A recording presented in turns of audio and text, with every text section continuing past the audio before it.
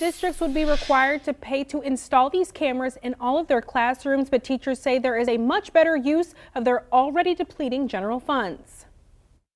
The inappropriateness of believing that there should be continual videotaping of a classroom is something that should not even be considered. Educators are expressing concern over a controversial bill at the State House. The measure calls for cameras to be placed in all Iowa classrooms. That way parents can see what's going on at their child's school. I think it helps continue the parental involvement that has occurred due to COVID. Republican State Representative Norland Momsen authored the bill. Some educators fear the cost to install these cameras into classrooms could be pricey. The bill outlines the school would foot the bill to pay for the new technology. Our funding stream is shrinking.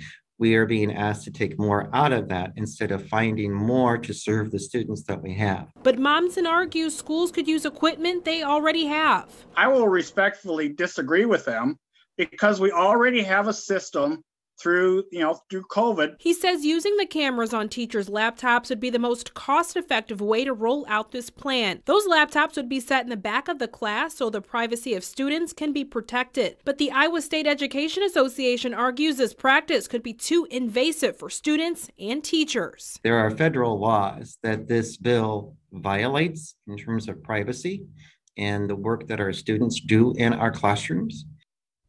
That's right. If the bill becomes law, educators could potentially face fines for not complying. It would also require districts to restrict access to live streams to only parents or guardians of the students. Stacy?